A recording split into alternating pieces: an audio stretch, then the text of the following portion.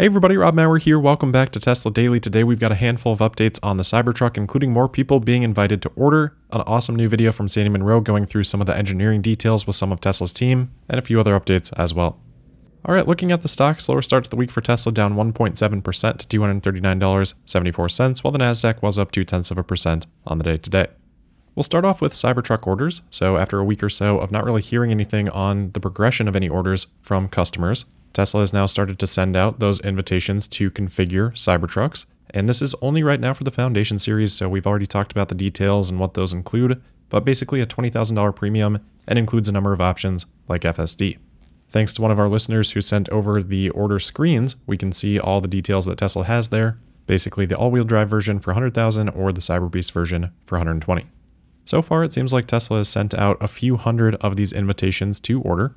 It seems to be targeted in California and Texas for the most part. There have been some other reports of people in other states getting the invitation too, but then maybe a little bit of clarification that they had at the time of reservation been in California or Texas. So I think still a little bit of uncertainty around that. And in terms of the sequence of invites, it doesn't seem to be 100% sequential to reservation number. Some people have noted that they were invited for a later reservation out of multiple reservations that they have. So we don't have a perfect understanding of how Tesla is handling this yet, but I would have to imagine it's in part based off of geography, in part based off of sequence, and then maybe there's some other attributes that are getting mixed in.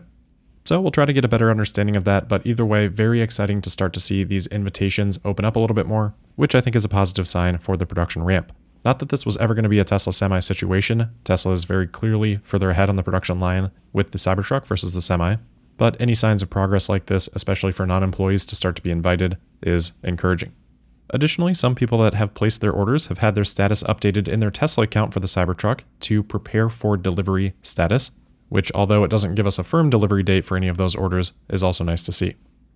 Next up, we've got a nice new video from Monroe Live. This was around the time of the Cybertruck delivery event, a conversation with Sandy and 5 of Tesla's top executives that we've heard from many times in the past, so Lars, Franz, Drew, Pete Bannon, and David Lau.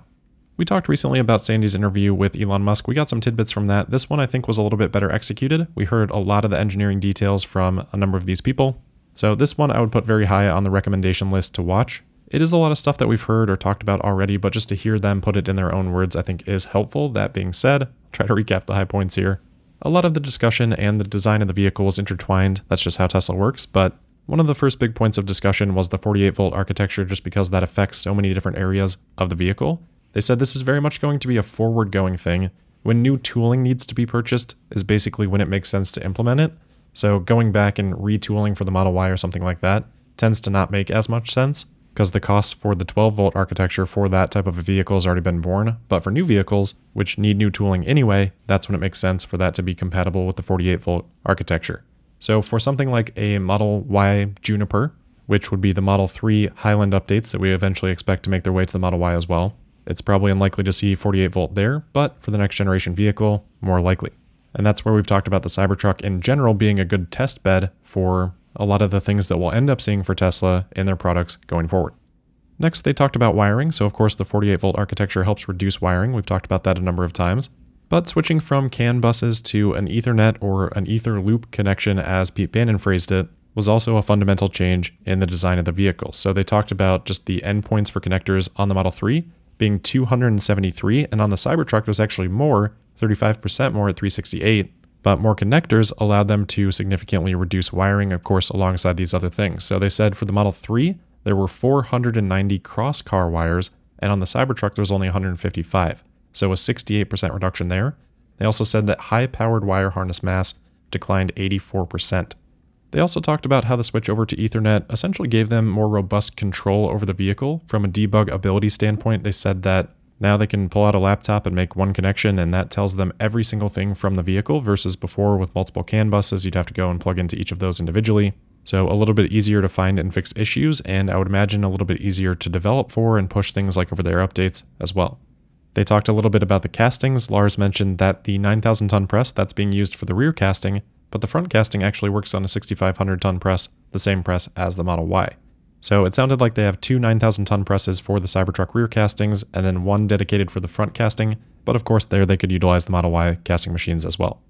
On power and motors, they kind of offhandedly mentioned that the 2.6 second 0 to 60 on the Cyberbeast version is traction limited, it sounded like it could do a little bit better with stickier tires.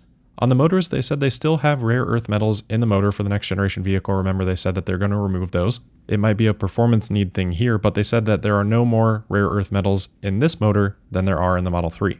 They talked about charging and how they physically structured the battery to be able to accept either 400 volt or 800 volt charging, depending on which supercharger is being used. So pretty cool. I think we've touched on that though. Drew did also mention on Volkswagen being kind of the last to adopt North American charging standard. He said that that domino will fall eventually.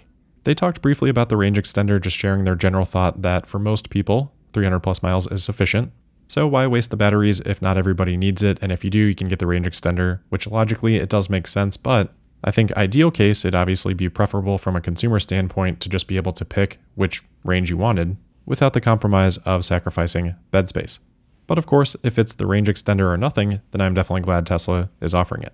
And for towing, they said the Cybertruck will sense the additional weight and step up the regenerative braking accordingly.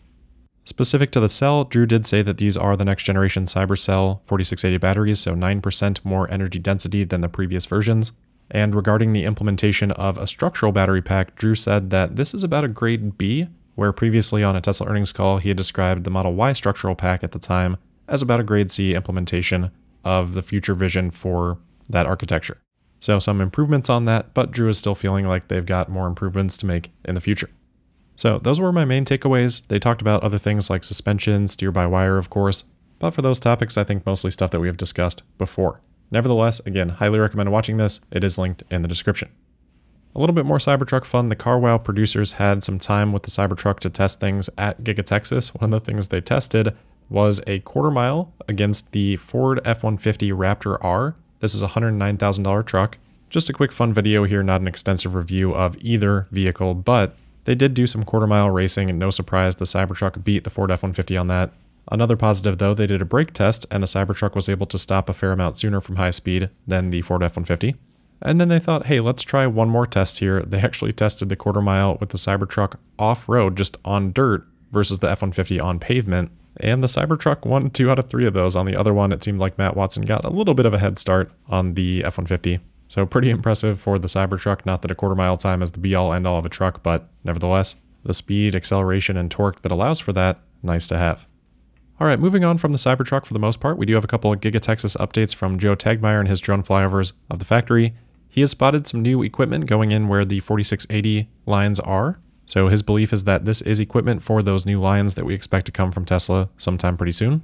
And then in his video last week, Joe spotted some equipment that's just sitting outside around the factory, quite a bit of equipment, which he thinks is equipment for the next generation vehicle line.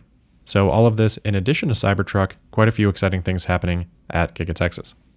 Next, we've got a couple quick updates on FSD. Pril Jain on X, who is the head of planning, decision-making, and control for the Autopilot team at Tesla, added on to recent comments from Elon Musk that we had discussed about Tesla working on a feature where the car will identify possible parking spaces.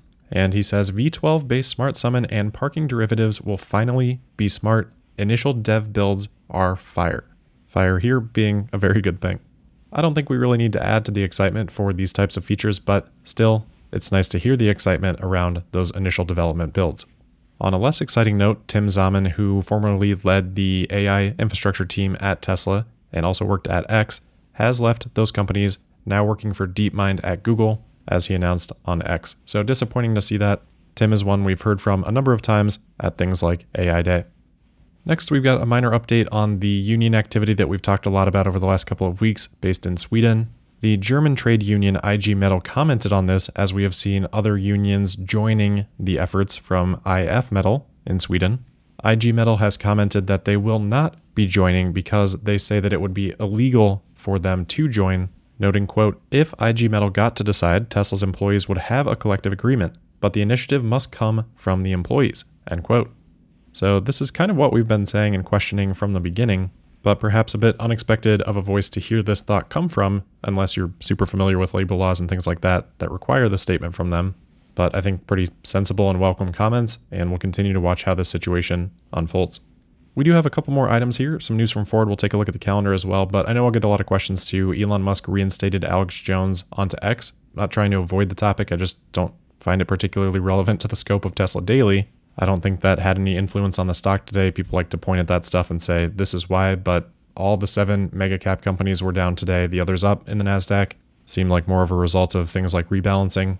And outside of that, I think I've shared my opinion on this in general. I like what Elon's trying to do with X. I like what he's trying to do with free speech. I wish the optics of how he was going about it were a little bit different. These are obviously divisive topics, and that doesn't mean that they should just be avoided completely. But unfortunately, I think people are pretty quick to form opinions off of their perception of situations which may not always be fully informed. And reality matters more than perception, but it's somewhat circular here. People's perception is their reality. So some care should be given to what people's perception is, in my opinion. Hopefully that all makes sense. All right, last couple of things for today. Some really big news on Ford being reported by Automotive News today. They are saying that Ford plans to cut output of its electric F-150 Lightning pickup by half next year because of quote-unquote changing market demand. They are reporting that Ford has told suppliers that they should prepare for about 1,600 Lightnings a week versus current production capacity of about 3,200 per week. We, of course, recently talked about how Ford has had downtime on the F-150 Lightning kind of throughout 2023. They just in Q4 got that additional capacity online and started seeing that come through in their US sales numbers. And now pretty much immediately after that, we're seeing reports that they are going to be stepping that back significantly starting already in January. So this is yet another embodiment of the challenge we've been discussing throughout this year for companies that are trying to make EVs. Initially, you can lose a lot of money and sell these vehicles to a small set of buyers, and you get this growth rate that looks really nice because you're starting from nothing, and the money that you're losing doesn't really matter because you're supposed to lose money at initial production. So that's all fine and good, but then you get to the end of that phase and you're sitting there and you're having to make these high volume vehicles that are competitive in the marketplace when you're competing with Tesla, who is willing to certainly put on pricing pressure and has spent the last 2 decades spending every single day putting their blood, sweat, and tears into figuring this out. Taking that step is not so easy, especially in this type of a macro environment with interest rates that have increased. And then, of course, for this product in particular, you've now got the introduction of the Cybertruck to compete with. But even in the absence of that, I still think that this pressure would exist for Ford. So difficult decisions will need to be made, and there's no guarantee of getting to that next phase, which leaves us in a very interesting time right now.